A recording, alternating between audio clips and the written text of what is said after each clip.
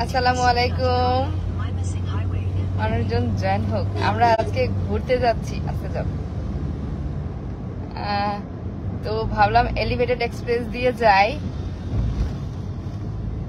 একটু পরে আমরা এলিভেটেড এক্সপ্রেস ওয়েতে উঠবো।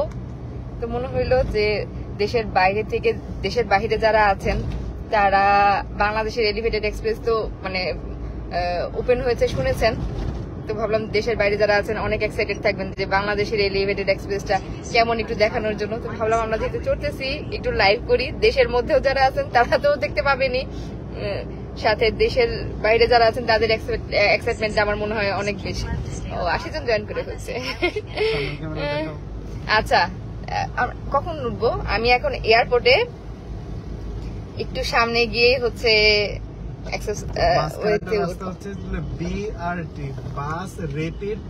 আমি ক্যামেরাটা চেঞ্জ করি না, কোনটা এই মাঝখানের যে রাস্তাটা? হ্যাঁ, এটা হবে তিনটা রাস্তা। আগে তো দুইটা ছিল আসা যাওয়ার, এখন হয়ে যাবে তিনটা। দুই পাশে নরমাল গাড়ি আর মাঝখানে হচ্ছে বিআরটি মানে বাস র্যাপিড ট্রানজিট। শুধু বাস থাকবে এখান থেকে গাজীপুর পর্যন্ত। ও, তাহলে জ্যাম তাহলে অনেকটাই কমে যাবে। যারা বাসে আসা যাওয়া করবে তারা কোনো জ্যাম পাবে না। আচ্ছা, রুমা ইসলাম হাই আপু, হাই। আর এই যে এয়ারপোর্টের নিচের যে একটা জ্যাম লেগে থাকতো, এটার জন্য কিন্তু এই যে সামনের দুইটা ফ্লাইওভার করে দেওয়া হয়েছে। ডান পাশেরটা মোটামুটি কয়েক মাস হয়ে গেছে ওপেন হয়েছে, আর বাম পাশেরটা হচ্ছে নতুন ওপেন হয়েছে, 15-20 দিন হয়। তো এই হাইওয়ে কি বলে ফ্লাইওভার গুলো হওয়ার পরে এয়ারপোর্টের জ্যামটার মধ্যে এখন আর পড়তে হয় না। তো আমরা এয়ারপোর্টটা পার হয়ে মনে হয় এলিভেটেডে উঠতে হবে। এত সহজ না। ও আচ্ছা, আমি তো জানি না, আমি প্রথমবার উঠতেছি। সবাই যখন বলে উত্তরা থেকে, উত্তরা যারা আছেন তাদের জন্য সহজ হয়ে গেল, ব্যাপারটা কিন্তু তা না। কারণ উত্তরা থেকে কাওলার এই পর্যন্ত আসতে 1 থেকে 1.5 ঘন্টার জ্যাম ঠেলতে হয়। এটা যদি আমাদের মানে হাউস বিল্ডিং বা টঙ্গী থেকে হতো তাহলে সুবিধা হইতো। আমরা হাউস বিল্ডিং এর মানুষ দরকার হলে টঙ্গী গিয়ে ঘুরে আসতাম, এটাও বেটার ছিল। ঘন্টা জ্যামে বসে থেকে, হ্যাঁ, তারপরে যখন আমি এলিভেটেড এক্সপ্রেসে উঠবো তো তখন তো আর জ্যাম নাই, মানে খিলকেটটা পার হইলে তো ওই রেডিসন পর্যন্ত একটানে চলে যাওয়া যায়। আর এই যে এইটা হচ্ছে এয়ারপোর্টের উপরের যে ফ্লাইওভারটা, যে এয়ারপোর্টের নিচে যে গোল চত্বরটা, এটার মাঝে আর আমাদের পড়ার দরকার নাই, যানজট এখন আর নাই। তো দেশের বাইরে যারা আছেন তারা তো মানে অনেকদিন যাবত যারা দেশের বাইরে আছেন এইগুলো একদম নতুন ওপেন হয়েছে, এগুলা দেখেন নাই। এই হচ্ছে এয়ারপোর্টের নতুন সংস্কার বলা যায়। আর এই যে নতুন এয়ারপোর্ট দেখা যায় না, কাজ চলতেছে, নতুন এয়ারপোর্টের কাজ চলতেছে। এয়ারপোর্টের জ্যামটা অনেকটাই কমে যাবে এগুলা যখন পুরোপুরি চালু হয়ে যাবে। মোটামুটি তো চালু হয়েই গেছে এক্সপ্রেসওয়ে, এটা যখন পুরোপুরি, এখন তো ফার্মগেট পর্যন্ত, এটা তো আরো এক্সটেন্ড করা হবে। এটা আরো সামনে। আচ্ছা, দুই কন্যা রামু, আসসালামু আলাইকুম আপু। ওয়ালাইকুম আসসালাম। আজকে আমরা হচ্ছে একটা কি বলে ফ্যামিলি ট্যুরে যাচ্ছি, আম্মু আব্বুও যাবে, প্রাপ্তিও যাবে। তো আমি যাচ্ছি হচ্ছে উত্তরা থেকে। তো আমি তো এক্সপ্রেস হাইওয়ে দিয়ে যাব, তো ভাবলাম আপনাদের সাথে শেয়ার করি, কারণ আমি নিজেও এক্সাইটেড যে আজকে আমি প্রথমবারের মতো উঠবো। তো যারা দেখতে চান তাদের জন্য শেয়ার করতেছি যে কোন জায়গা থেকে উঠতে পারবেন। আচ্ছা, পার্বত্য চট্টগ্রাম বান্দরবন থেকে mister Riaz Chowdhury, thank you so much. আচ্ছা, আমাদের ঢাকার যে এলিভেটেড এক্সপ্রেসওয়ে, এই তো এইটা হচ্ছে যে নতুন যে এয়ারপোর্টটা হচ্ছে তার 3 নাম্বার টার্মিনালের বাম পাশ দিয়ে উঠতে হবে। টোল ফি, আচ্ছা টোল ফি দেই। আচ্ছা, এখানে লেখা আছে কোন গাড়ির কত প্রাইস। ক্যামেরাম্যানও নিচে দাঁড়ায় আছে, মাছরাঙ্গা। হ্যাঁ, কয়দিন হলো এটা? 3-4 দিন হলো না? মাছরাঙ্গার ক্যামেরাম্যান, এটা 5 দিন হয়ে গেছে। টোল কোথায় দিব? সামনে। এই তো আমরা এখন উঠে যাচ্ছি এলিভেটেড এক্সপ্রেসওয়েতে। দেখি কতক্ষণ লাগে আমাদের ফার্মগেট যেতে। এটা হচ্ছে এখন ফার্মগেট পর্যন্ত ওপেন, এখন বাজে হচ্ছে ঠিক 11টা, একদম ঠিক 11টায় আমি উঠলাম। তো দেখি কতক্ষণ লাগে। নিগার সুলতানা, আসসালামু আলাইকুম আপু, কেমন আছে? এই তো আপু ভালো আছি। আমরা এখন এলিভেটেড এক্সপ্রেসওয়েতে, আমি তো প্রথমবারের মতো উঠতেছি, ফার্মগেট যাচ্ছি, মানে ওইখান থেকে ওই দিক দিয়ে আমি ইয়ার দিকে আজকে ঢাকার বাইরে যাব। দেখি আমাদের কতক্ষণ লাগে। আচ্ছা, সামনে হচ্ছে টোল, তো আমি টোল বের করি। 80 টাকা করে হচ্ছে টোল। এটা আমি ভাঙতি টাকা করে রাখি, ওই ভাঙতি টাকার থেকে আমি এখন টোল দিব। 1 2 3 4, এই যে হচ্ছে এইটা হচ্ছে টোল প্লাজা, এখানে আমরা টোল দিব। 1 2 3 কি হয়েছে? ঠিক করে বসো, পড়ে যাবা তো। প্রধানমন্ত্রী যদি চায় ফুল প্লেনে একা থাকবে তাই হবে। আচ্ছা, নতুন টাকা নিয়ে আসা দরকার ছিল, নতুন টাকা দিতে পারলে ভালো লাগতো। এই হচ্ছে এলিভেটেড এক্সপ্রেসওয়ে এর যে কি বলে টোল প্লাজাটা, এটা আমরা ঠিক 11টায় উঠেছি। মেহরুন সাবধানে যাবেন। হ্যাঁ আপু দোয়া করবেন। আপু ফ্যামিলি নিয়ে আমাদের বান্দরবানের আসার দাওয়াত রইল। আমরা ফুল ফ্যামিলি বান্দরবান থেকে ঘুরে আসছিলাম 2 বছর আগে, আম্মু আব্বু সবাই সহ। ভীষণ ভালো লেগেছিল। আসলে ফ্যামিলি ট্যুর গুলার মজাই অন্যরকম হয়। আজকেও হচ্ছে আমরা ফুল ফ্যামিলি ঢাকার কাছাকাছি একটা রিসোর্টে ঘুরতে যাচ্ছি। এই তো আমরা এখন এলিভেটেড এক্সপ্রেসওয়েতে। নারীদের জীবন শুভকামনা রইল। Thank you so much. এই তো আজকে বন্ধের দিন, তো এই জন্য মোটামুটি ফাঁকাই থাকবে আশা করি। আপু কেমন আছেন? অনুভূতি কি? অনুভূতি খুবই ভালো লাগছে। নিজের দেশের নতুন একটা কিছুর সংযোজন হলো, এটা আসলেই ভালো লাগার মতো। কিছুদিন আগে মেট্রো রেল সংযোজন হলো, এখন হচ্ছে এই এলিভেটেড এক্সপ্রেসওয়ে। এইগুলা থাকার কারণে হয়তোবা আমরা এখন খুব কম সময়ে যাতায়াতটা করতে পারবো। আসলে কোথাও যেতে নিলে আমরা রাইট টাইমে যেতে পারি না। হ্যাঁ, এটা কাজলা পর্যন্ত হবে, তখন আমার বাবার বাড়ি যাওয়াটা আমার জন্য খুব ইজি হয়ে যাবে। এখন তো দেখা যায় যে আধা ঘন্টা 40 মিনিটের রাস্তা আমার 2 থেকে 3 ঘন্টা লেগে যায়। তো এটা যখন পুরো, এখন তো ফার্মগেট পর্যন্ত, এটা যখন পুরোপুরি সেই যাত্রাবাড়ি পর্যন্ত হবে, তখন আমার জন্য খুব সুবিধা হবে, আমার মতো ঢাকাবাসীদের জন্য যারা এই রোডে চলাফেরা করেন। Nigar Sultana safe travel, thank you so much. এই হচ্ছে কয়টা টোল প্লাজা? 4টা না 5টা? 1 2 3 4 5 6টা টোল প্লাজা। তো সবগুলো ওপেন নাই, কিছু কিছু ওপেন আছে, কিছু কিছু ওপেন নাই। জাওয়াদ বিন আলম, আসসালামু আলাইকুম আপু, কেমন আছেন? আপনাকে অনেক ভালো লাগে, থ্যাংক ইউ সো মাচ। এই তো আমরা এখন এক্সপ্রেস, এই যে বের করে রাখছি, আমরা এখন হচ্ছে এলিভেটেড এক্সপ্রেসওয়েতে 80 টাকা, 160 টাকা, 320 টাকা, কোনটা?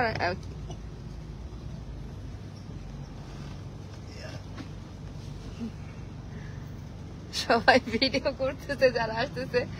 এই তো গাড়ির টোল হচ্ছে 60 টাকা। এই হচ্ছে আমাদের রিসিট। বিসমিল্লাহ বলে আমরা জার্নি শুরু করি। বিসমিল্লাহির রহমানির রহিম। এই তো আমরা এখন এলিভেটেড এক্সপ্রেসওয়েতে। অনেক ওয়াইড, কিন্তু অনেক ওয়াইড। এই যে রোডের এই পাশ থেকে এই পাশ, হ্যাঁ 11টা। আমরা মানে এখন বাজে 11টা 4, দেখি কতক্ষণ লাগে। আমরা মেনলি উঠেছিলাম, হ্যাঁ আমরা মেনলি উঠেছিলাম ঠিক 11টায়। আপু কোথায় ঘুরতে যাচ্ছেন? আপু ঢাকার বাইরে একটা রিসোর্টে ঘুরতে যাচ্ছি, সেই ব্লগ আস্তে ধীরে আসবে। তো এখন এলিভেটেড এক্সপ্রেসওয়েতে আমরা দেখি কতক্ষণ লাগে আমাদের ফার্মগেট যেতে। আমি ঠিক 11টায় উঠেছি, তো মাঝে টোল দেওয়ার পরে হচ্ছে এখন দেখি কতক্ষণ লাগে। শুনলাম খুবই কম সময় নাকি ফার্মগেট চলে যাওয়া যায়। এই হচ্ছে আমাদের এলিভেটেড এক্সপ্রেসওয়ে রোড। দেখেন অনেকটাই কিন্তু ওয়াইড, 2টা গাড়ি অনায়াসে। কখন 80-র কাছাকাছি চলে যাচ্ছিল খেয়াল করি না, কিন্তু 60-র উপরে ওঠা যাবে না। আচ্ছা, এখানে 60-র উপরে হচ্ছে স্পিড তোলা যাবে না। আর মোটরসাইকেল কিন্তু নিষেধ এলিভেটেড এক্সপ্রেসওয়েতে, কিন্তু মোটরসাইকেল নিষেধ। কি এটা ধরবে একটু? আচ্ছা ঠিক আছে, আমি ধরি। আচ্ছা আপু টোল কত লাগে? এই এক এক গাড়ির এক একটা লাগে। এই যে ছোট প্রাইভেট কার গুলার হচ্ছে 80 টাকা লাগে ফার্মগেট পর্যন্ত। আপনি বনানী নামলেও দুই জায়গায় নামা যায়, বনানী নামা যাবে, মহাখালী নামা যাবে। বনানী মহাখালী নামলেও হচ্ছে সেম। কি বলে যাত্রাবাড়ি ফ্লাইওভারটা আমাদের প্রিয়, ধরো আমাদের ইয়ার কি বলে হানি ফ্লাইওভার, যেমন যেখানেই নামেন না কেন একই টোল, এটাও যেখানে নামেন না কেন একই টোল। ঠিক 11টায় আমরা উঠেছিলাম, দেখি কতক্ষণ লাগে। অলরেডি 11টা 6 বাজে, টোল দিয়েছি 11টা 4-এ। আপু তোমার ব্লগ আমার অনেক ভালো লাগে, রহস্যময় তরুণী, থ্যাংক ইউ সো মাচ। আমার কাছে কিন্তু ভীষণ ভালো লাগতেছে যে নতুন একটা সংযোজন দেশের, আমাদের দেশের জন্য আসলে এটা অনেক বড় একটা পাওয়া যে দেশের একটা উন্নতির কি বলে ফাঁকা রাস্তা, তারপর 2 লেনের মাঝখান দিয়ে উনি যাচ্ছে। আচ্ছা ঠিক আছে, যাক তুমি তোমারটা চালাও। আপু আপনাদের ঘুরতে যাওয়া দেখে আমারও ঘুরতে যেতে ইচ্ছা করে, মাঝে মাঝে আপনারাও ঘুরতে চলে যাবেন। রোড গুলা কিন্তু অনেক ওয়াইড, এই যে তুমি চিপা দেখতেছো, আর এত ক্লিন, সবসময় এমন ক্লিন থাকলেই হয়, আমাদের দেশে কোনো কিছু তার পরবর্তীতে ক্লিন থাকে না। স্পিডে চালাচ্ছে, এটা ঠিক না। হ্যাঁ, এখানে কিন্তু 60-র উপরে উঠানো যাবে না, গাড়ি স্পিড 60-র উপরে উঠানো যাবে না। আমি যেহেতু ক্রেডিট কার্ডের মাধ্যমে টোল নেওয়া হয়, আর এই আমি যেহেতু 60-তে আছি, তা আমারে যে ওভারটেক করে যাবে তার মানে সে বেশি স্পিডে চালাচ্ছে। হ্যাঁ হ্যাঁ আপু, আমি এটাই খুঁজে পাচ্ছিলাম না যে কি বলবো, উন্নয়নের নতুন মাত্রা যোগ হলো। আমি এত এক্সাইটেড যে ভাষা খুঁজে পাচ্ছি না। যেখানে মানে আমাদের এয়ারপোর্ট থেকে যদি ফার্মগেট যেতে চাই অনেকটা সময় লেগে যায়, অনেকটা সময় লেগে যায়। এখন হয়তো বা আমরা খুবই কম সময়ের মধ্যে পৌঁছায় যেতে পারবো। কি প্রিয়? না না, এই তো আমার পাশের গাড়ির এরা ভিডিও করতে করতে যাচ্ছে উপরের হুড ওপেন করে। যারা যাচ্ছে আসলে আজকে বন্ধের দিন তো মালয়েশিয়া ফিল হচ্ছে। আজকে বন্ধের দিন তো অনেকেই আসলে এটা দেখার জন্যই বের হয়েছে। কোনটা কেন? সাউন্ড প্রুফ করার জন্য। আচ্ছা আচ্ছা, এই তো বনানী মহাখালী সামনে, এখানে নেমে যাওয়া যাবে, নামার জন্য ব্যবস্থা আছে। আর সামিয়া সুলতান, আসসালামু আলাইকুম আপু, কেমন আছো? এই তো আপু আলহামদুলিল্লাহ ভালো আছি। প্রায় 800 মানুষ জয়েন করেছেন। এই তো আমরা কিন্তু এলিভেটেড এক্সপ্রেস ওয়েতে আমরা ফার্মগেট যাচ্ছি, ঠিক 11টায় আমরা উঠেছিলাম। দেখি কতক্ষণ লাগে আমাদের ফার্মগেট যেতে। হ্যাঁ কোনটা? প্রিয় বাবা একটুখানি করো, মামা তো কাজ করতেছি। তানজিম হাসান আপু, আমারটা রিপ্লাই দাও না কেন? এই যে আপু দিলাম, সেভ জার্নি আপু। মেহরুন্নেসা, হ্যাঁ আপু থ্যাংক ইউ। দেখো আমাদের কাটা 60-তে আছি। হ্যাঁ আমরা হচ্ছে গাড়ির আমাদের স্পিড 60-তে আছে। এখানে হচ্ছে 60-র উপরে উঠানো নিষেধ। তো আমাদের আগে যারা আমাদেরকে পাস করে চলে যাচ্ছে তাদের স্পিড 60-র উপরে। তো যেখানে যে রুলস সেখানে সেই রুলস মানা উচিত। আসলে অ্যাক্সিডেন্ট গুলা কিন্তু হয় রুলস না মানার কারণে। কত সুন্দর লাগতেছে, ও মাই গড। নিজের দেশের এত সুন্দর। হ্যাঁ হ্যাঁ, আমরা এতদিন তো শুধু নিচ থেকে দেখতাম যে উপরের কাজ চলতেছে, এত সুন্দর ভাবে যে এটার উপরের ফিনিশিং সব সুন্দর ভাবে হয়ে গেছে, আমরা বুঝি না। Wow, just wow. এক একজনের কাছে মানে দেশের প্রতি ভালোবাসা এক এক রকম। তো আমাদের কাছে হচ্ছে দেশের প্রতি ভালোবাসা হচ্ছে এই যে নিজের দেশে থাকবো, নিজের দেশের ধুলাবালি মেখে তারপরে বলবো আমাদের দেশে এটা ভালো না সেটা ভালো না, এটা ঠিক করানোর জন্য ব্যবস্থা করা হয়। কিন্তু ওই যে দেশ ছেড়ে চলে যাব তারপরে বলবো দেশকে ভালোবাসি, এই টাইপের ভালোবাসা দেখানোর মানে পক্ষপাতী আমি না। জানি না ছেলে কি করবে, দেশে থাকবে না দেশে থাকবে না, এটা একান্তই প্রতিটা মানুষের চিন্তা ভাবনা আলাদা থাকে। কিন্তু আমরা দুজন মানে বিয়ের পরপরই ঠিক করেছিলাম যে দেশ ছাড়ছি না, যাই করি না কেন। তো যেহেতু এই দেশের মধ্যেই সারা জীবন কাটানোর ইচ্ছা, তো দেশের এই নতুন নতুন সংযোজন গুলো আসলে আমরা খুব মন থেকে ফিল করি যে দেশটা উন্নত হচ্ছে। তনু বিশ্বাস, ইন্ডিয়া থেকে দেখছি, ভীষণ ভালো লাগছে তোমার কথা আর তোমার blog. Thank you so much তনু আপু। এটা হচ্ছে আমাদের দেশের প্রথম এলিভেটেড এক্সপ্রেসওয়ে, তো আমরা খুবই এক্সাইটেড। এই তো লাস্ট কিছুদিন হয়, 3-4 দিন হয় মনে হয় এটার উদ্বোধন হলো। 2 তারিখে উদ্বোধন হলো। আজকে কয় তারিখ? 2 তারিখ উদ্বোধন হওয়ার পরের দিন থেকে হ্যাঁ, পাবলিকের জন্য ওপেন হয়েছে 3 তারিখে। এটা পাবলিকের জন্য ওপেন হয়েছে 3 তারিখে। তো যানজটহীন, আমরা খুব কম সময়ে এখন আমাদের গন্তব্যে পৌঁছায় যেতে পারবো।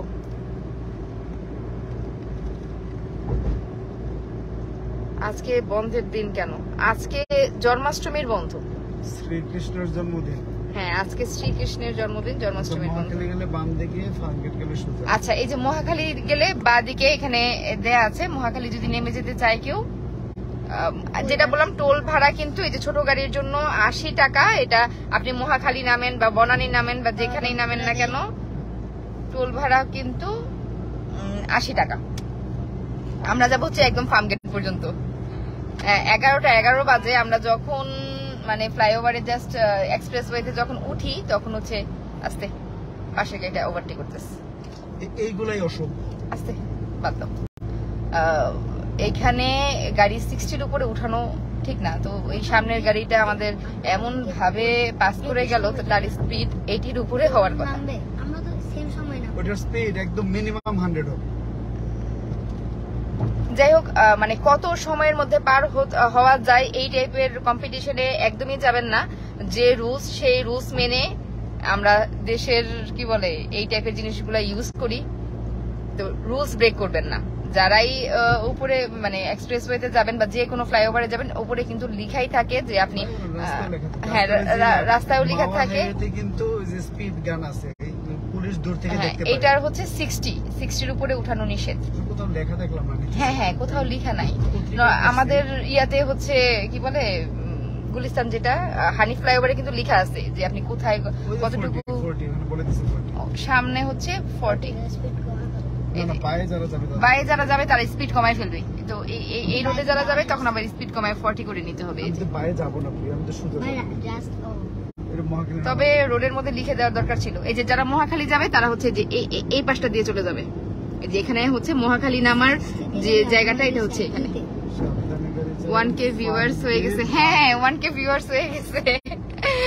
1000 মানুষ একসাথে দেখতেছি আমরা এক্সপ্রেস ওয়েটা। আমার কাছে কিন্তু ভীষণ ভালো লাগছে। মালয়েশিয়া এয়ারপোর্ট থেকে নামার পরে যে রাস্তাটা দেখছিলাম একদম এইরকম মনে হচ্ছে। উপরে আবার সিসিটিভি আছে, ক্যামেরা। আপু তুমি আমাদের নিয়ে যেতে পারলে না। এই যে আমি যাচ্ছি আপনাদের সাথে করে নিয়ে যাচ্ছি, এই জন্যই তো লাইভে ফিল হচ্ছে না যে আপনারা আমার সাথে আছেন। নিশাদ ব্লগ, আসসালামু আলাইকুম আপু। ওয়ালাইকুম আসসালাম। প্রিয় আমরা নিজের দেশে পরে রাস্তা হারিয়ে ফেলবো। এখানে শুধু নামার ব্যবস্থাটা আছে। আচ্ছা মহাখালী থেকে উঠতে পারবে না? এই যে মহাখালী থেকে যারা উঠবে তারা হচ্ছে যে এই সাইডটা দিয়ে উঠবে। এটা হচ্ছে মহাখালী দিয়ে উঠার আবার একটা জায়গা। উঠা যাবে হচ্ছে মহাখালী থেকে, বনানী থেকে, আর হচ্ছে এয়ারপোর্ট পার হয়ে কাওলা থেকে।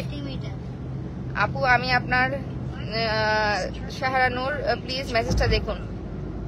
ভাইয়া ইনবক্স যদি থাকে আপু তাহলে যদি স্প্যাম না হয়ে থাকে তাহলে দেখতে পাবো, স্প্যাম হয়ে গেলে দেখতে পারবো না। হাই হ্যালো টাইপের ইনবক্স বা জাস্ট কোনো কিছু না বলে যদি ইনবক্স থাকে দেখা যায় ওইগুলো স্প্যামে চলে যায়, আমার দেখা হয় না।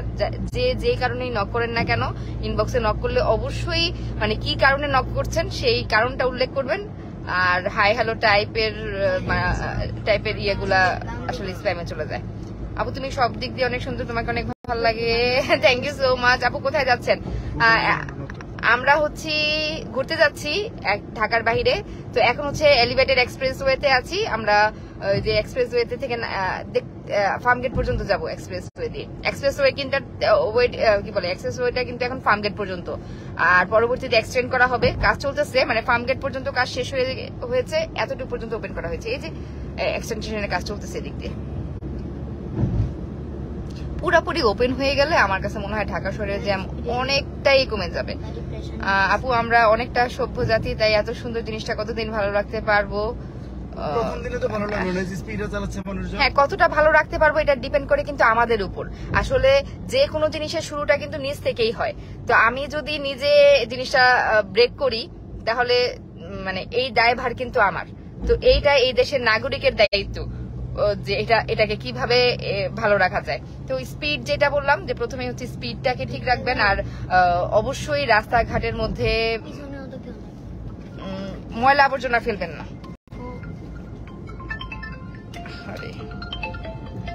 কল ইয়াগুলা থেকে সেন্টার গুলা থেকে যে কেন অযথা কল দিয়ে বিরক্ত করে। ফ্লোরিডা ইউএসএ থেকে দেখছি শেখ জুম্মা আহমেদ। আচ্ছা ইউএসএ থেকে জয়েন করেছেন ভাই, কি বলে জুম্মা আহমেদ। এটা কি আপু না ভাইয়া? আচ্ছা যেই হোক না কেন, এটা হচ্ছে আমাদের যে এলিভেটেড এক্সপ্রেস ওয়েটা এইটা। তো আমাদের এটা তো 4 দিন হয় উদ্বোধন হলো। তো আজকে আমি প্রথমবারের মতো উঠলাম। তো কাওলা থেকে আমাদের ফার্মগেট পর্যন্ত আসতে সময় লাগলো ঠিক 16 মিনিট। আমি ঠিক 11টায় উঠেছিলাম আর ঠিক 16 মিনিট পরে নামলাম। মাঝখানে আবার আমরা টোল দিতে 6 মিনিটের একটা জ্যাম ছিল। তো টোটাল মানে 10 মিনিটের মতো আমাদের সময় লাগলো নিয়ম মেনে আমরা কিন্তু স্পিড 60-র উপরে উঠাই নাই। এখানে নিয়ম হচ্ছে স্পিড 60-র উপরে, যদিও মানে কোথাও লেখা ছিল না, আমরা পত্রিকায় পড়েছি যদি ভুল না করে থাকি স্পিড 60 হওয়ার কথা। তো আমরা 60টা মেনে আসলাম, আমাদের 10 মিনিটের মতো সময় লাগলো। যেটা বলতে আমি ভাবছিলাম কারণ বাজার দিকে নেমে যাব। হ্যাঁ, ফার্মগেট বলতে কোন দিক দিয়ে নামলাম? তেজগাঁ কলেজের সামনে নামলাম, সংসদ ভবনের দিকে যাচ্ছি, মানিক বি এভিনিউর দিকে। আচ্ছা, আমরা হচ্ছে এটা তেজগাঁ কলেজের সামনে দিয়ে নামলাম। এটা নামলাম হচ্ছে তেজগাঁ কলেজের সামনে দিয়ে। আমরা এখন সংসদ ভবনের দিকে যাচ্ছি। আচ্ছা, মানে কারলা থেকে ফার্মগেট যে 10 মিনিটে চলে আসা যাবে, এটা আমাদের কাছে স্বপ্ন ছিল। এখন এই স্বপ্ন বাস্তবে পরিণত হয়েছে। এটা আমাদের জন্য, বাঙালির জন্য অনেক বিশাল একটা পাওয়া। থ্যাংক ইউ বাংলাদেশ সরকারকে যে আমাদেরকে এত সুন্দর একটা এক্সপ্রেসওয়ে দেওয়ার জন্য। মাননীয় প্রধানমন্ত্রীকে অনেক অনেক ধন্যবাদ। আমার কাছে তো আসলেই মনে হচ্ছে আমাদের অনেক দিনের একটা স্বপ্ন পূরণ হলো। এই তো আমরা এখন আছি কোথায়? চিন্তেছো তুমি কিছু? আমি তো কিছুই মনে, এই যে খামার মেডিতে আছি। আচ্ছা, এই যে এক্সপ্রেসওয়েতে নামার পর আমরা যে রোডটা দিয়ে বের হচ্ছি, এই যে সামনে, এটা হচ্ছে ওই যে এই ফ্লাইওভার গুলো হওয়ার কারণে না এই রোড গুলো আমার কাছে অপরিচিত লাগে এখন। মানে পরিচিত রোড গুলো আমার কাছে এখন অপরিচিত লাগে। Please please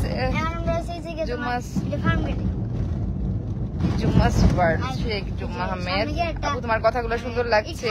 thank you so much আপু। তো ফার্মগেট, পান্থপথ এগুলো যারা উত্তরা থেকে এখন আসবেন খুবই কম সময় চলে আসা যাবে। আমরা তো দেখা যায় যে উত্তরাবাসী যখন ওই বসুন্ধরা সিটিতে আসতে চাই, তারপরে ঢাকা ইউনিভার্সিটিতে আসতে চাই, আমাদের অনেকটা সময় লেগে যায়। এখন আমরা খুব কম সময়ের মধ্যে চলে আসতে পারবো। আর আরেকটা বিষয় হচ্ছে মোটরসাইকেল কিন্তু এক্সপ্রেসওয়েতে উঠতে দেয় না। এটা শুধু বাংলাদেশে না, দেশের অন্যান্য জায়গাগুলোতেও কিন্তু এক্সপ্রেসওয়েতে মোটরসাইকেল নিষেধ। আর বাংলাদেশে আপাতত নিষেধ বলা হচ্ছে, পরবর্তীতে ওপেন করা হবে কিনা এটা নিয়ে মানে শিওর না। ফাইনাল করে দিছে। হ্যাঁ, দেশের বাইরেও এক্সপ্রেসওয়েতে কিন্তু মোটরসাইকেল নিষিদ্ধ। তো আমাদের দেশেও তাই, মোটরসাইকেল উঠা যাবে না। মোটরসাইকেল আর ও সিএনজি উঠা যাবে না? এটা তো কষ্টদায়ক বিষয়। সিএনজি কেন উঠা যাবে না? তিন চাকা নিষেধ। নরমাল রাস্তায়ও যে 60 কিলোমিটার 40-50-60 তো রাস্তার মধ্যে থাকে, সিএনজি 60 কিলোমিটারের মধ্যে চলে আসে ডান পাশেরটায়, কিন্তু চালায় হলো 40 তে, মহাযন্ত্রণা। আচ্ছা আচ্ছা, স্পিডের কারণে হচ্ছে যেগুলো হচ্ছে কম স্পিডের, এটা পুষ্প এনায়েত পুষ্প আপু, আমি কয়েকটা কমেন্ট করলাম কিন্তু একটাও বললাম না। এই যে আপু পড়ে ফেললাম। আপু আমি এতক্ষণ এক্সপ্রেস ওয়ে দেখার জন্য না, আমি এত এক্সাইটেড ছিলাম, তো সবগুলো কমেন্ট আসলে ওই অর্থে পড়তে পারি নাই। তো এক্সপ্রেসওয়েতে উঠে আমার কাছে তো ভীষণ ভালো লাগলো। মাত্র 10 মিনিটে আমরা চলে আসছিলাম যে উত্তরা থেকে, মানে ওই টোল দিতে 6 মিনিটের একটা জ্যাম ছিল, তো টোটাল 16 মিনিট লেগেছিল আমাদের এক্সপ্রেসওয়েতে। তো জ্যামটা তো সবারই পার করে আসতে হবে। আচ্ছা, টোলের একটা টোল দেওয়ার একটা লাইন। আচ্ছা, ইয়ার কার্ড সিস্টেম করবে না? এটা তো আরএফআইডিও সিস্টেম থাকার কথা, মানে চলে আসবে। কার্ড সিস্টেম যখন করে ফেলবে তখন তো আর এই জ্যামটা থাকবে না। টাকা দেয়া আছে তারা হুট করে। হ্যাঁ, টোলের যখন কার্ড সিস্টেমটা চালু হবে তখন দেখা যাবে যে কার্ড পাঞ্চ করে চলে যাওয়া যাবে, তো তখন আর এই আরএফআইডি হলে পাঞ্চ করার দরকার নেই। হ্যাঁ, টাকা জমা দেওয়া থাকলে সে চলে গেলে তার অ্যাকাউন্ট থেকে। আমরা মালয়েশিয়াতে যেটা দেখলাম না, ওইটা তো মামা দিছিল মনে হয়, খেয়াল করি। অটো কেটে গেছিল না, আমি খেয়াল করিনি। মালয়েশিয়াতে যেটা দেখছিলাম এটা মনে হয় যে ওয়েট করতে হয় না, মনে নাই, ভুলে গেছি। এই থাইল্যান্ডের গুলোতে তো যে ক্যাশ দিল যে ড্রাইভার। হ্যাঁ হ্যাঁ, থাইল্যান্ডের গুলোতে ক্যাশ দিল। ওখানে তো দোতলা 3তলা এলিভেটেড এক্সপ্রেস, আমাদের সাথে জাস্ট দোতলা করলো, ওখানে তো 3তলা আছে। যাই হোক, আমাদের দেশের নতুন একটা সংযোজন আমার কাছে ভীষণ ভালো লাগলো যে আমরা এখন যে এয়ারপোর্ট থেকে দেখা যাবে যে খুব কম সময়ে ফার্মগেটের সাইডে চলে আসতে পারতেছি। আমাদের দেখা যায় হসপিটাল বা যে কোনো জরুরি প্রয়োজনে মেইন শহর যেটা ধানমন্ডি বলেন, মতিঝিল বলেন, এই জায়গাগুলোতে তো আসতে হয়। এটা কি এক্সপ্রেসওয়ে না মেট্রো রেল? এটা মেট্রো রেল। দেখো না চিকুন, এক্সপ্রেসওয়েতে এত ইয়ে হবে না। আর এটা হচ্ছে মেট্রো রেলের কাজ চলতেছে এদিক দিয়ে, মেট্রো কিন্তু অলরেডি এই তো। আর এই সাইড দিয়ে হচ্ছে মেট্রো রেলের কাজ চলতেছে। মেট্রো রেল তো মিরপুর পর্যন্ত। না, এটা তো কাজ কমপ্লিট। এটা কাজ কমপ্লিট, মতিঝিল পর্যন্ত যেটা ওপেন হবে, ডেমো ট্রেন চলে অলরেডি, হয়তো বা এটাও খুব কম সময়ের মধ্যে ওপেন হয়ে যাবে। এটা হচ্ছে মেট্রো রেলটা।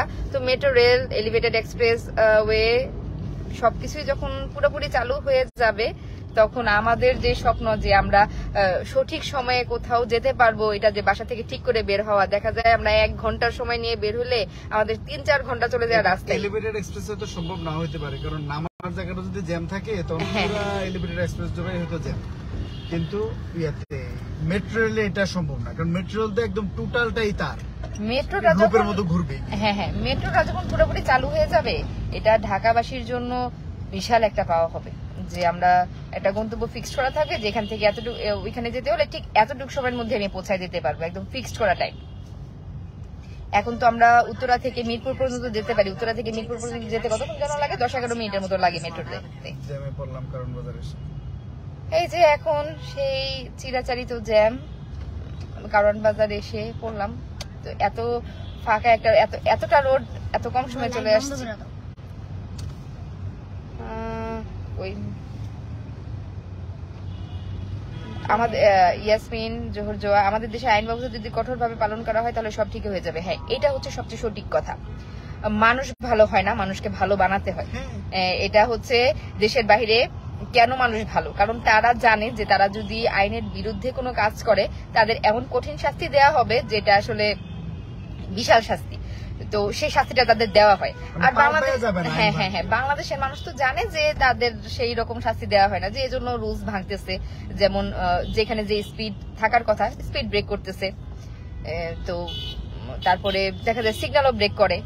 তো যখন আইনটা কঠিন হয়ে যাবে, যে আপনি যেই হন না কেন, আপনার পরিচয় যাই হোক না কেন, আপনি আইন ভাঙলে আপনার জন্য শাস্তি সমান, তখন দেখা যাবে কি আপনি বাধ্য ভালো হতে, মানে ভালো হওয়ার জন্য আপনার ভালো মানুষ হওয়ার প্রয়োজন নাই, আপনি অটোমেটিকলি বাধ্য হয়ে যাবেন। তো মাঝে মাঝে মানুষকে অটোমেটিকলি বাধ্য করতে হয়, এই আইনগুলো দিয়ে মানুষকে অটোমেটিক বাধ্য করা হয়। তো দেশে যদি আইনটা কঠোর হয়ে যায় না, তো মানুষও বাধ্য হয়ে যাবে, মানুষকে ভালো হতে হবে না, মানুষ অটোমেটিকলি বাধ্য হবে। এই তো আমি বসুন্ধরা সিটির এই সাইড দিয়ে যাচ্ছি, দেখি, তার মানে বসুন্ধরা সিটি আসতে কিন্তু আমাদের এখন খুব একটা সময় লাগবে না, উত্তরা থেকে মোটামুটি আধা ঘন্টা সময়ের মধ্যেই চলে আসা যাবে। এটা হচ্ছে সোনারগাঁ, আর ডান পাশে ছিল হচ্ছে বসুন্ধরা সিটি। আমরা কারণ বাজার পার হয়ে যাচ্ছি।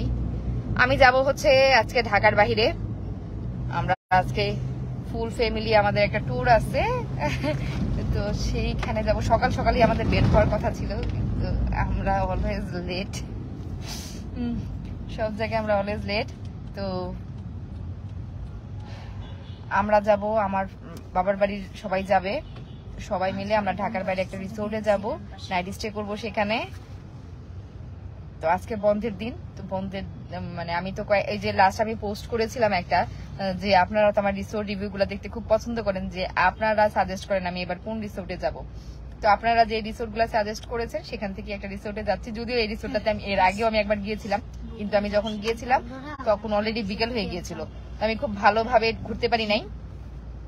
তো এই জন্য এবার যাতে মানে একটা রাত থাকবো, যাতে ভালোভাবে ঘুরতে পারি। আর এই যে প্রিয় দুষ্টুমি করতেছে, আমি লন্ডন থেকে দেখছি।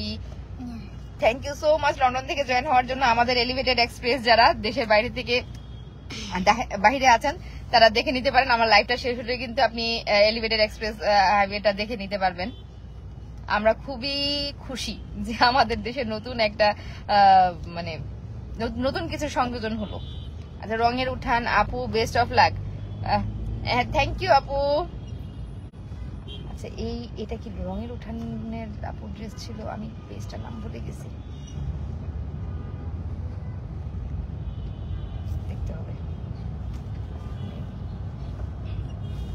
রঙের উঠান আপু, আপনার ড্রেসটা মেবি আমি আজকে পরছি। এই তো আজকে সুতির একটা ড্রেস পরলাম, আমি একটু স্টিল পিকচার দিয়ে দিব।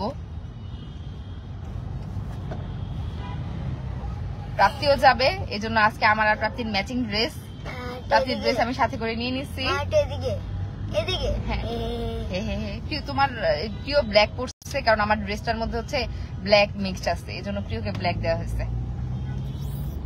হ্যাঁ আপু, আমি অনেকগুলা ড্রেস নিয়েছি, তো আমার কাছে মনে হচ্ছিল যে আজকে এইটা পরে আমি বের হব, কারণ কি বাহিরে গরম, এটা একদম সুতির মধ্যে আরামদায়ক একটা ড্রেস, আর প্রাপ্তিও আমাদের সাথে যাচ্ছে, তো এই জন্য ফুপু ভাতিজি ম্যাচিং করে পরে নিব, এই জন্য আজকে এই ড্রেসটা পরে বের হওয়া।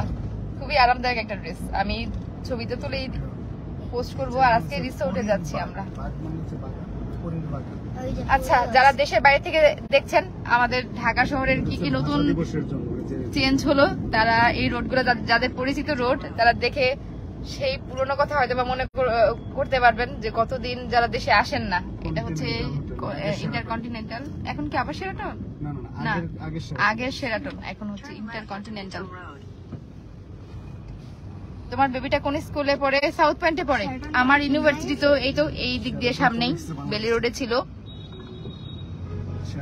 এটা হচ্ছে পরিবাগ, এই জায়গাটা হচ্ছে পরিবাগ। ভালো ছিল। আজকে বন্ধের দিন, এই জন্য রাস্তায় যানজট তেমন নাই। ভালো। আমি এখান থেকে যাব হচ্ছে বাবার বাড়ি, সেখান থেকে প্রাপ্তিকে উঠাবো, সেমিস্টার হলে ভালো। তারপরে যাব। সেমিস্টার আপু পেজে প্রবলেম হয়েছে, কোনো কিছু পোস্ট করতে পারছি না, আপু দোয়া করবেন। ও মাই গড, কি প্রবলেম আপু? আচ্ছা, পরে কথা বলে নেব আপু। পেজের প্রবলেম গুলা খুবই কষ্টদায়ক প্রবলেম। তাই নাকি? যে আমার এই ড্রেসটা যে পেজের রঙের উঠান পেজের প্রবলেম হচ্ছে, কিছু নাকি পোস্ট করা যাচ্ছে না। কপিরাইট স্ট্রাইক ছিল না অন্য কিছু। আসলে পেজগুলো নিয়ে যে কত ঝামেলায় আমাদের পড়তে হয়। আমি প্রায় 6টা মাস আমার পেজটা নিয়ে প্রবলেমে ছিলাম। তো আমার পেজের প্রবলেম সলভ হয়েছে। অনেকেই আমাকে জিজ্ঞেস করেছেন আপু পেজের প্রবলেম সলভ হয়েছে কিনা। আসলে আমাদের পেজের প্রবলেমটা সলভ হতে অনেক সময় লাগলো। তো লাস্ট আমাদের মনে হয় সপ্তাহখানিক বা 8-10 দিনের মতো হয় আমাদের প্রবলেমটা সলভ হলো। মানে প্রায় 6 মাস ধরে আমরা ফেসবুকের সাথে কন্ট্যাক্ট করে তারপরে আমাদের মানে পেজের তো কিছু হয় নাই, আমাদের তো পেমেন্ট অ্যাকাউন্টটা হ্যাক হয়ে গিয়েছিল। তো এই যে উনি নিজেই ফেসবুকের সাথে কন্ট্যাক্ট করেছে, তো থার্ড পার্টি দিয়ে আমরা কাজ করাই নাই। এটা হচ্ছে নিজেদের বিষয়গুলো আমরা ভাবতেছিলাম যে আমরা নিজেরাই সলভ করতে পারি কিনা। তো আমি তো আর পেজের কোনো কিছু বুঝি না, আমি শুধু ওই যে ভিডিও মেক করি, ভিডিও এডিট করি, আর পেজের বাকি যে সিকিউরিটি গুলা এগুলা উনিই দেখে। তো 6 মাস আমরা যে কিভাবে সময়গুলা কাটাইছি, কারণ 4 বছরের পেজ আমার এইগুলা সবগুলা পেজের পেমেন্ট অ্যাকাউন্ট এক জায়গায় ছিল। তো পুরো পেমেন্ট অ্যাকাউন্ট ধরে হ্যাক হয়ে গিয়েছিল। এটা একটা ইন্টারন্যাশনাল হ্যাকার ছিল। যাই হোক, ফেসবুক ফাইনালি আমাদের পেমেন্ট অ্যাকাউন্টটা ব্যাক করেছে। হ্যাকারের কাছে প্রথম দিকের ইনকাম গুলা চলে গিয়েছিল, পরবর্তীতে মানে আমরা যখন বারবার অ্যাপ্লাই করি, ও বারবার ফেসবুকের সাথে কথা বলতেছিল, কন্টিনিউয়াস ফেসবুকের সাথে ঘন্টার পর ঘন্টা কথা বলতে হয়েছে। এরপরে ওনারা হোল্ড করে রাখছিল আমাদের পেমেন্টটা। তারপরে ফাইনালি লাস্ট 8-10 দিন আগে আমরা পুরোপুরি ব্যাক পাই আমাদের পেজটা। এই জন্য আমি মাঝে যে পেজটা ওপেন করেছিলাম রিম্পিস লাইফস্টাইল, ওই পেজে কন্টেন্ট দিয়েছিলাম যে এই পেজগুলো আসলে ব্যাক পাবো কিনা, আমি তো শিওর ছিলাম না। তো সেজন্য ওই পেজটা ওপেন করেছিলাম। তো ফাইনালি আলহামদুলিল্লাহ যে আমাদের পেজগুলো এখন আমাদের হাতে পেমেন্ট অ্যাকাউন্ট সহ। পেজের অ্যাক্সেস কিন্তু আমার সবসময় ছিল, কিন্তু আমাদের পেমেন্ট অ্যাকাউন্টটা হ্যাক হয়ে গিয়েছিল। আর এখন তো পেজে অনেক ধরনের ঝামেলা হচ্ছে। এটা হচ্ছে কপিরাইট স্ট্রাইক থেকে শুরু করে আমার লাস্ট অনেকগুলা ভিডিওতে কপিরাইট আসছে। সো মিউজিক কপিরাইট ছিল, ফেসবুকের মিউজিক ইউজ করলেও কপিরাইট দিচ্ছে। তো এই জন্য আমি তো এখন মানে রিলসও আপ করতে পারতেছি না। রিলসে তো আসলে মিউজিক ছাড়া ওই অর্থে ভালো লাগে না দিলে, তো মিউজিক দিলেই কপিরাইট আসতেছে। আমি ফেসবুকের মিউজিক ইউজ করতেছি, এটা দেখা যায় আমি 2 বছর আগের একটা ফেসবুকের মিউজিক ইউজ করছি, এখন এসে আমাকে কপিরাইট দিচ্ছে। তো এখন দেখা যাবে আমি কোনো একটা মিউজিক ইউজ করবো, 2 বছর পরে গিয়ে যদি আবার কপিরাইট দেয়, তখন আমার ভিডিওটা ডিলিট করে দিতে হবে। তো এই জন্য খুবই ঝামেলা। আবার দেখা যায় কোনো ভিডিওতে মিউজিক নাই, অযথাই কপিরাইট দিয়ে বসে আছে। তো মানে ফেসবুকের সবকিছু, আর ফেসবুকের এখন আপডেট চলতেছে, সবকিছু মিলে খুবই বাজে অবস্থা। আর ফেসবুকের অ্যাড এর অবস্থা তো আরো বাজে। আমরা যারা ফেসবুকে অ্যাডসেন্স এর মানে বিষয়টা যা ছিল আগে, অ্যাড রেট যেমন ছিল, এখন তো একদম 10 ভাগের 1 ভাগে নেমে আসছে। এখন আর ফেসবুক একটা সময় মানুষের যে ক্যারিয়ারের যে জায়গাটা ছিল, এখন কিন্তু আর সেই অর্থে যদি এটা কন্টিনিউ করে তাহলে মনে হয় না এখানে আর ক্যারিয়ার করা পসিবল। কারণ এক একটা কন্টেন্ট করতে আসলে যে পরিমাণ কস্ট হয়, এটা উঠে আসবে না। কারণ দেখা যায় যে খরচ ছাড়া তো আসলে একটা কন্টেন্ট মেক করা পসিবল। একটা ভালো মানের পেজ আপনাকে রান করতে গেলে অবশ্যই একটা ভালো কন্টেন্ট দিতে হবে। তো ভালো কন্টেন্ট দিতে হলে আপনার গ্যাজেট লাগবে। তো গেজেট আপনার যে আপনি তো ভাববেন যে পেজ থেকে ইনকাম হবে সেটা দিয়ে আপনি এগুলো কিনবেন, স্পন্সরশিপ তো আমরা কতটুকুই বা পাই। তো সেই ক্ষেত্রে পেজের ইনকাম এখন যে লেভেলে নেমে আসছে ফেসবুকের, আমি জানি না এটা কন্টিনিউ করবে কিনা, কিন্তু এই সেক্টরটা এখন আর কেরিয়ারের জায়গা থাকবে না। আমি জানি না সারা ওয়ার্ল্ডে কি অবস্থা ইনকামের, তবে বাংলাদেশে ইনকাম একদম যাচ্ছে তাই অবস্থা। আমার যেমন এটা আমার পেশা না, এটা আমাদের শৌখিনতার জায়গা। আমরা ঘুরতে ফিরতে আগেও যেতাম, তো যারা হচ্ছে যে কন্টেন্টের জন্য শুধু ঘুরতে ফিরতে যেত, এখন ওই যে যাওয়ার যে কস্টিংটা উঠে আসবে, ইনকাম হবে দূর থাক, সেইটাও উঠে আসবে না। আর গেজেটের খরচ তো আমি বাদই দিলাম। একটা ট্রাভেল ব্লগ বলেন বা যে কোনো একটা ফুড ব্লগ বলেন, বানাতে গেলে একটা ভালো মানের ক্যামেরার দরকার হয়, একটা ভালো মানের মাইক্রোফোনের দরকার হয়। আর এগুলা কিন্তু একবার যে কিনে ফেললাম আর সারা জীবন ইউজ করবো তা কিন্তু না। একটা আপনারা মোবাইলটা নর্মালি দেখেন, একটা মোবাইল কত দিন ইউজ করা যায়, তেমনি আমরা যে ক্যামেরা ইউজ করি, আমার প্রায় 6টা ক্যামেরা, আমি 6টা ক্যামেরারই দেখা যায় ট্রাভেলে করতে গেলে 6 থেকে 7টা ক্যামেরা আমার ইউজ করতে হয়। এখন প্রায় 4 বছরের মধ্যে আমার এগুলো কেনা হয়েছে, কিন্তু এখন দেখা যাচ্ছে ক্যামেরাগুলো সব নষ্ট হয়ে যাওয়ার পথে। এখন আমার নতুন ক্যামেরা নিতে হবে। আমি কিছুদিন আগে ব্যাটারি নিয়ে আসছি, বাইরে থেকে নিয়ে আসছি আমি এগুলা। ড্রোনের ব্যাটারি সব ডাউন হয়ে গেছে, তো নতুন ড্রোন আবার নিব। বাংলাদেশে কোথাও নতুন ড্রোনের ব্যাটারি পাচ্ছিলাম না, নতুন ব্যাটারি পাচ্ছিলাম না, এগুলো আবার ইউএসএ থেকে আনাইছি। তারপরে ইউএসএ তে আমাদের একজন ফ্রেন্ড আছে, সাদ ভাই, মানে আমাদের যত ক্যামেরা লাগে ভাই খুব হেল্প করে আমাদেরকে। তো সবসময় এখান থেকে নিয়ে আসা হয়। দেখা যায় বাংলাদেশে যখন যেটা লাগে আমরা সবসময় পাই না। যেটা আমি বলছিলাম যে যারা আমরা এটাকে মনে করি, একটা সময় ছিল যে ইউটিউব ফেসবুকে একটা মানুষ কেরিয়ার হিসেবে ধরে নিত, কিন্তু এখন আর সেই জায়গাটা, যে ইনকামের যে অবস্থা, এটা আর থাকবে না যদি এটা কন্টিনিউ করে। যারা ভালো স্পন্সরশিপ পায় তাদের হিসাব আলাদা, কিন্তু যারা স্পন্সরশিপ পান না তাদের ক্ষেত্রে নিজের মানে পকেটের পয়সা খরচ করে যে ফেসবুক ইউটিউব থেকে যে টাকা আসতো, এটা দিয়ে যে আমরা কন্টেন্ট বানাবো, এই জায়গাটা নাই। এটা ইনকাম, মানে আমি সামান্যতম যদি আপনাদেরকে একটু বলি ইনকামের কি অবস্থা, এটা হচ্ছে মিলিয়ন ভিউতে এখন $10-15 আমাদের ওই অর্থে আসে না। তো যে মানে প্রতিটা ভিডিওতে কি সবার মিলিয়ন ভিউ হয়? বাংলাদেশে কয়জনের প্রতিটা ভিডিওতে মিলিয়ন ভিউ হয়? তো মিলিয়ন ভিউতেও যদি $10-15 আসে, তো $10-15 মানে কত? $10 মানে হচ্ছে 1000 টাকা সামথিং। তো একটা ভিডিওতে, একটা ট্রাভেল ভিডিওতে যদি আমার মিলিয়ন ভিউ হয়, সেটা কিন্তু অনেক পাওয়া। তো সেখানে আপনার কস্টিং চলে যায় 10 থেকে 20,000 টাকা, বা কিছু কিছু ক্ষেত্রে ভালো কোনো জায়গা হলে আরো অনেক বেশি। গ্যাজেটের খরচ আমি বাদই দিলাম, তো মানে গাড়ির তেল ভাড়াও আসবে না। তো আমি জানি না এই জায়গাটা কন্টিনিউ করবে কিনা। লাস্ট 1 মাস যাবত হচ্ছে ফেসবুক তার অ্যাডের রেট বলি বা তাদের ইনকাম বলি, অনেকেই জানতে চান যে আসলে কেমন এখন মানে ইনকাম। অনেকে ভাবেন যে পেজ খুললেই মনে হয় ইনকাম হয়ে যায়, বিষয়টা তা না। কালকে রাতে আমি তাপসীদির লাইভ দেখতেছিলাম, দিদিও সেম কথাটাই বললেন যে একটা সময় ছিল যে ফেসবুকের আর্নিং ছিল। হ্যাঁ, আমরা যারা আগে পেজ খুলেছি, আমার পেজের আমি 2019-এ পেজ খুলেছি, আমরা যারা শৌখিনতার বর্ষে পেজ খুলেছি তাদের বিষয়টা আলাদা, কিন্তু যারা এটাকে কেরিয়ার হিসেবে নিয়ে অন্য কোথাও কিছু নিজের কেরিয়ার গড়েন নাই, তাদের জন্য এখন এটা অ্যালার্মিং। কারণ দেখা যাচ্ছে যে এখন তো ইনকামটা ওই অর্থে থাকবে না, তখন তাদের কি অবস্থা হবে আমি জানি না। এটা বললাম যে স্পন্সরশিপ ছাড়া এখন ফেসবুকে কাজ করাটা টাফ হয়ে যাবে।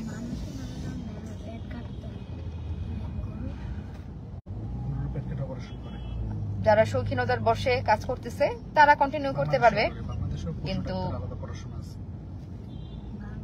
আচ্ছা অনেক কথা বলে ফেললাম। আসলে সবসময় তো আমার লাইভে আসাও হয় না, এই বিষয়গুলো শেয়ারও করা হয় না। আর পেজের প্রবলেম যে থাকে, প্রচন্ড প্রবলেম থাকে। যারা পেজ সম্বন্ধে অত জানেন না, দেখা যায় কপিরাইট ইস্যু হয়। যেমন আমি পেজ সম্বন্ধে খুব একটা বুঝি না, আমার পেজটা তো সব ওই দেখে, তো সেক্ষেত্রে হয় কি অনেক কিছু মেনটেন করতে হয়। একটা পেজ যে ওপেন করলাম, ভিডিও দিয়ে দিলাম, ওয়াচ টাইম ফিল আপ হলো, মনিটাইজেশন হয়ে গেল, আর মানে বিষয়টা এত সহজ না। আমি প্রায় মানে ইয়াতে দেখি সমানে মুভির সং দিয়ে ভিডিও করা, এগুলো মানে এই পেজগুলোর কোনো ভবিষ্যৎ নাই। আপনারা যে পরিশ্রম করতেছেন, এই পেজগুলোর কোনো ভবিষ্যৎ নাই। কারণ আমরা সিম্পল একটা মিউজিক দিলেই আর কপিরাইট দিয়ে একদম একাকার হয়ে যায়। সে জায়গায় একটা ভালো মিউজিক দিয়ে একটা ভিডিও আপনার মিলিয়ন ভিউ কি 10 মিলিয়ন ভিউ হলেও কোনো লাভ হবে না, যে কোনো মুহূর্তে চ্যানেলটাই অফ হয়ে যাবে। আর কপিরাইটেড স্ট্রাইকের কারণে চ্যানেল যদি একবার অফ হয়ে যায়, এই পেজ কিন্তু ফেসবুক থেকে ব্যাক আনার কোনো ধরনের কোনো পসিবিলিটি নাই।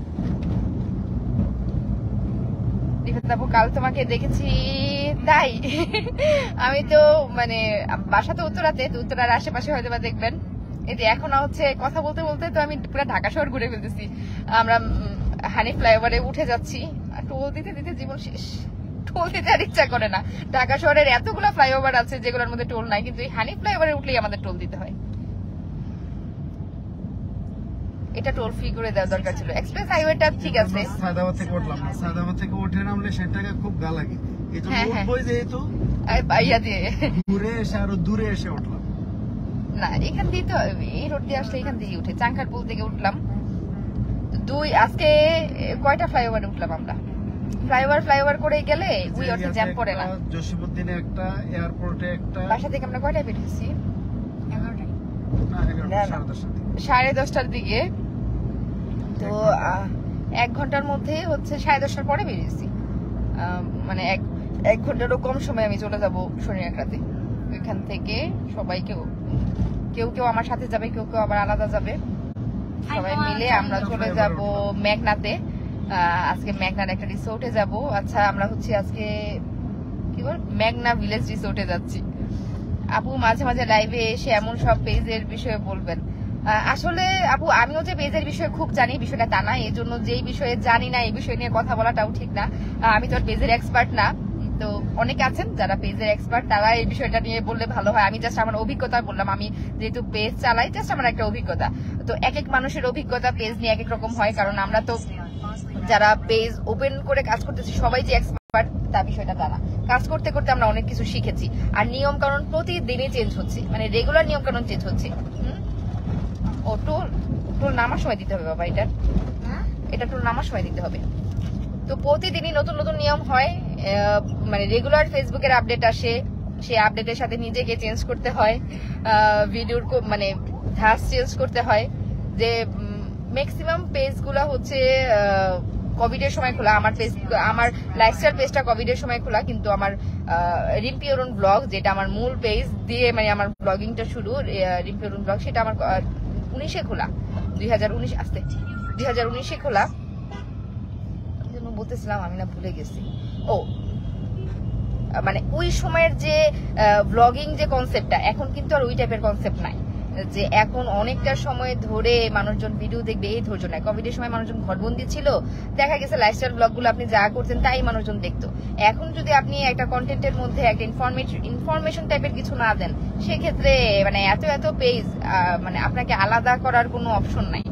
সেক্ষেত্রে আপনি পেজ খুলে ওই যে রিলেটিভরাই দেখবে, বিষয়টা এমন হয়ে যাবে। তো আপনি যে পরিশ্রমটা করতেছেন সেক্ষেত্রে ওই অর্থে ফিডব্যাক আসবে না। তো কাজ করতে মানে যারা আসলে এটাকে কেরিয়ার হিসেবে কাজ করতে চান, শৌখিনতার বিষয়ে কাজ করলে সেটা ঠিক আছে, কিন্তু কেরিয়ার নিয়ে কাজ করতে চান, আপনাকে স্পেসিফিক একটা মানে কন্টেন্ট চিন্তা করে তারপরে আগাতে হবে।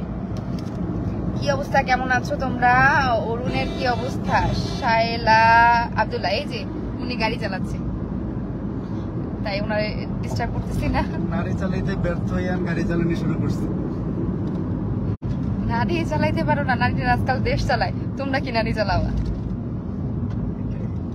সেটাই, গাড়ি চালাবে ঠিক আছে, নারীরা দেশ চালাবে, তোমরা গাড়ি চালাবা। তোমাদের জন্য এতটুকু উন্মুক্ত আছে। উমিস ব্লগ, আসসালামু আলাইকুম আপু। ওয়ালাইকুম আসসালাম আপু। এই যে মেয়র হানি ফ্লাইওভারটা দেখায়, যারা দেশের বাইরে থেকে দেখতেছেন আজকে সব ফ্লাইওভার গুলো দেখে নেন আমাদের দেশে। যে অনেক দিন যাবত যারা দেশে আসেন না, আমাদের দেশের যে কতটা চেঞ্জ, এবার এসে দেখবেন যে হ্যাঁ অন্যান্য দেশের মতো আমাদের দেশেও এক্সপ্রেস কি বলে এলিভেটেড এক্সপ্রেসওয়ে আছে, তারপর মেট্রো রেল আছে। আমরা এখন অনেকটাই উন্নত।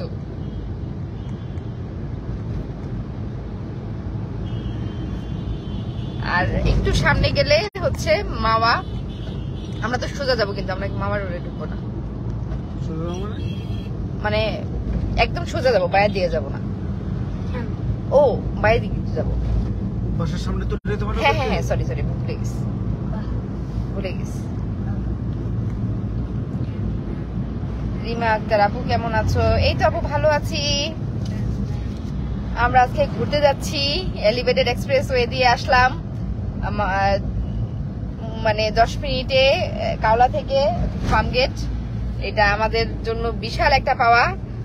আমি লাইভটা শেষ করে দিলে যারা মিস করে ফেলেছেন যে এলিভেটেড এক্সপ্রেসওয়েটা কেমন দেখতে, তারা দেখে নিতে পারবেন। আপু কেমন আছেন? এই তো আপু ভালো। আপু পেজের পলিসি ইস্যু যাতে মিনিমাম কয়দিন লাগে, ইস্যু যেতে মিনিমাম কয়দিন লাগে তার কোনো মানে ঠিক ঠিকানা নাই, ফিক্সড কোনো সময় নাই। ফেসবুক কবে ছাড়ে তার কোনো ঠিক ঠিকানা নাই। কারো দেখা যায় খুব কম সময় ছেড়ে দেয়, কারো দেখা যায় আবার অনেকদিন। কপিরাইট আইটেম থাকলে পেজে কপিরাইট আইটেম থাকলে কোনো কপিরাইট আইটেম দেখা যাবে না, ডিলিট করে দিতে হবে। আচ্ছা আমরা হচ্ছি এখন এই যে এতক্ষণ মেয়র হানি ফ্লাইওভারে ছিলাম, এখন এইখান থেকে এই রোডটা হচ্ছে মাওয়া যায়। তো আমি তো যেহেতু শনিরাখার দিকে যাবো, আমি বাঁ দিক দিয়ে চলে যাব। আর এটা এই পদ্মা ব্রিজে যারা যাবে তারা হচ্ছে যে এই রোডটা দিয়ে মোটামুটি আধা ঘন্টা 40 মিনিট লাগে এখান থেকে পদ্মা ব্রিজে যেতে। আজকে রাস্তাও মোটামুটি ফাঁকাই ছিল। তারপরে আমরা এই যে এক্সপ্রেস ফ্লাইওভারে চলে আসছি। হ্যাঁ আমিও লাইভ অফ করে দিব, বাসার কাছাকাছি চলে আসছি। হ্যাঁ হ্যাঁ এই জন্য জ্যামটা, সবগুলা টুল প্লাজা ওপেন নাই, টুল প্লাজা সবগুলাই ওপেন নাই। সুন্দর হয়েছে। ও বাসায় যাচ্ছ আজকে? আপু বাসায় যাচ্ছি না, আমরা একটা রিসোর্টে ঘুরতে যাচ্ছি, তো বাসায় সবাই যাবে, একসাথে যাব সবাই। সবার তো একসাথে হবে না, আমি প্রাপ্তিকে উঠাবো, আম্মুরাও যাবে, একসাথে বের হবো আর কি সবাই। আমাদের আরো সকালবেলা রওনা দেওয়া দরকার ছিল, রিসোর্ট গুলাতে গেলে আসলে সকালবেলা রওনা দিতে হয়, কিন্তু আমি আর সকাল বন্ধের দিন গতদিন আমি চা খেলে আমার রাতে ঘুম হয় না। তো প্রিয়র কোচিং এ গতদিন চা খেয়েছিলাম বিকেলবেলা, রাত মানে 3:30 বেজে গেছে, আমার আর ঘুম হচ্ছে না। পরে 4টার দিকে ঘুমানোর পর সকালে কি আর উঠা যায়? সকালে উঠে ব্যাগ ট্যাগ গুছায় হুট করে প্ল্যান যে আজকে যাচ্ছি, মানে একটা রিসোর্টে যাব, এইটা ছিল মাথায়। তবে মানে নাইট স্টে করবো বা আজকেই যাব এই প্ল্যানটা ছিল না। তো আজকেই যেহেতু প্ল্যান, তো এই জন্য। আচ্ছা সানজিদা হোসেন ভাবি কেমন আছো? এই তো ভালো আছি, কেমন আছো? অরুণ বউয়ের চলে আসো। আচ্ছা শাইল আব্দুল্লাহ বলছে বউ বাবাজিকে নিয়ে চলে আসো আমাদের এলাকা জুরাইনি। আমরা তো এখন জুরাইনির কাছাকাছি আছি। ও আচ্ছা আচ্ছা, ও আচ্ছা আচ্ছা আপু আমরা আপনার এরিয়ার কাছাকাছি, জুরাইনের কাছাকাছি। আপু আপনার ভিডিও দেখতে খুব ভালো লাগে। আর যে Jolly thank you so much. Ayesha Akter আপু সুন্দর লাগছে তোমাকে, থ্যাংক ইউ। আপু তুমি কোথায় যাও? আমি একটা রিসোর্টে যাচ্ছি, মেঘনা ভিলেজ রিসোর্টে। আমরা আজকে থাকবো সেখানে ফুল ফ্যামিলি সহ, আমাদের একটা ফ্যামিলি ট্যুর। সুযোগ পেলে আজকে আমার আরেকটা লাইভ করার কথা, দেখি সুযোগ যদি পাই হয়তো বা বিকেলে আরেকটা লাইভে আসতে পারি। টাকা পয়সা দাও। ও টাকা পয়সা দিব? এই যে আমি ভাঙতি টাকার বান্ডেল নিয়ে বসে আছি টোল দেওয়ার জন্য। কত? 60? ওইখানে কত ছিল? 80। এলিভেটেড এক্সপ্রেসওয়েতে 80। গরিব জামাইয়ের বড় লোক বউ। আরে এই জন্য 20 টাকার বান্ডেল থাকে, বড় লোক থাকলে 1000 টাকার বান্ডেল থাকতো।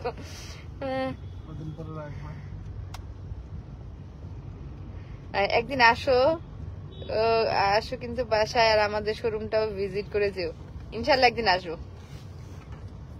লাগবে না, রাখো, এত ইয়া করো না, পরে আমি জায়গা পাবো না, এত লাগবে না। আচ্ছা অনেক গল্প হলো, অনেক কথা হলো, এখন লাইভ থেকে বিদায় নিচ্ছি। থ্যাংক ইউ সো মাচ যারা লাইভে জয়েন করেছেন। আর যারা এলিভেটেড এক্সপ্রেস ওয়েটা দেখতে চান, আমি লাইভটা ক্লোজ করে দিলে দেখতে পাবেন। আজকে সকালে মামুনকে বলছিলাম যে চলো না একদিন অরুণ ভাইয়ের বাসায় যাই, বেড়ায় আসি। আমরাই তো বাসায় থাকি না। যে তোমার ভাইয়া বলতেছে যে আমরাই তো বাসায় থাকি না, আমরা মাঝে মাঝে বাসায় থাকি। বন্ধের দিনগুলোতে দেখা যায় আমার দেখা যায় হয়তো বা শুট থাকে অথবা ঘুরতে যাই, আর অন্যান্য দিনগুলোতে সারাদিন পিওর কোচিং স্কুল। সকাল 7:30টায় আমরা পিওর নিয়ে বের হই, বাসায় ফিরি 7টায়। হ্যাঁ, তারপরে হইলো আবার মাঝে মাঝে আমি বাসায় ফিরে চলে যাই আবার শুটিং এ। ওই বাসায় মোটামুটি রাত্র হয়তো 12টা থেকে সকাল 7টা পর্যন্ত থাকা হয়, তাও তো সব দিন না। পিওর কোচিং এ আমি বসেই থাকি, তো এই জন্য দেখা যায় কি আসলে মানে বসে না থাকলে ভালো লাগে না, মনে হয় যে আবার কে নিয়ে যাবে কে নিয়ে আসবে এই একটা বিষয় তো থাকেই। যেহেতু একা একা সংসার হলে দেখা যায় সবই নিজে সামলাতে হয়।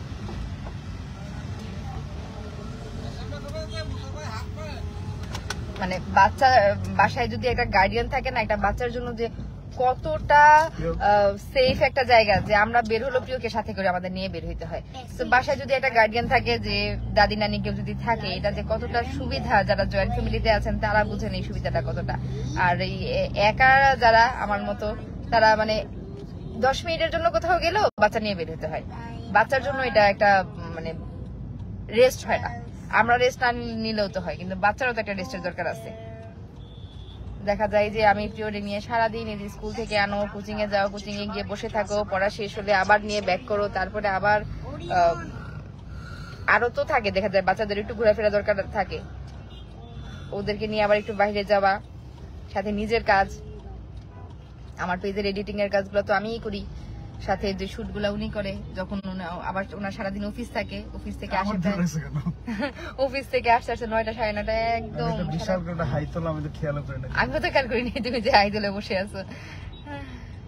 আচ্ছা, আমরা কাছাকাছি চলে আসছি বাসার, এখন রেখে দেই।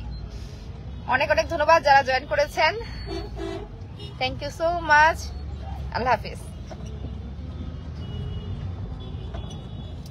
আচ্ছা, এটা কেন আসতেছে, আমি না এটা ডিলিট করতে চাচ্ছি, ডিলিট কমেন্ট, এটা খুবই বাজে লাগে, আমি তো স্টার এরিয়াটা দেই নাই।